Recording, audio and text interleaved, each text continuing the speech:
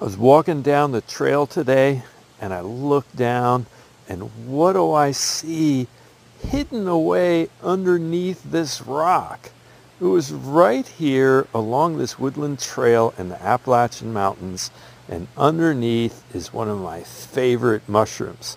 The name of this mushroom is Old Man of the Woods. And as I get older, I think I appreciate this mushroom and its name even more each year.